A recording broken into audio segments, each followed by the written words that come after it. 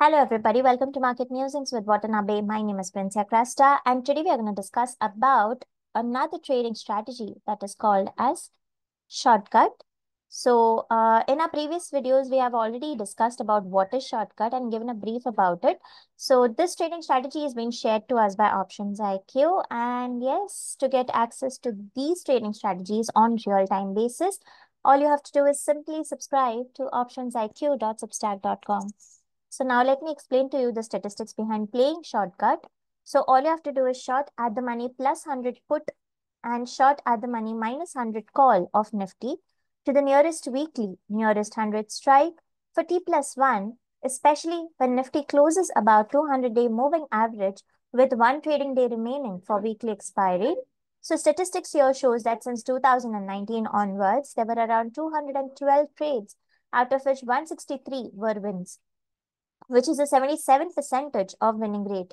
The average expectation here is 15 points. And if you play the strategy and if it's a winner for you, then on an average, you will make around 38 points. And if not, then on an average, you will lose around 62 points.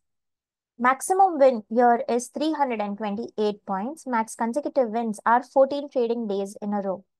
The profit factor here is 1.95, which means for every $1 you lose, you could have made around $1.95. Now, looking at the current streak, we can clearly see that all the 5 previous trades were winning trades. But do let us know whether the next trade will be the winning one or a losing one. Now, looking at the total points versus the benchmark, we can clearly see that just by playing the strategy, you would have made around 3,218 points versus the benchmark of 10,837 points. Now, in a hypothetical scenario, if you would have started with a capital of 10 lakh rupees, then you would have made a CAGR of 10.5% with a maximum drawdown of 9.3%.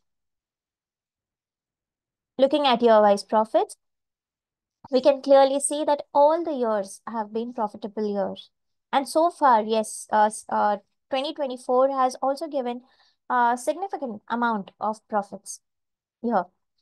So that's it in the market musings from my side. I hope this video brings value to you. And if it does, then do hit the like button and subscribe to our channel for more such content. And I will see you in our next video. Bye.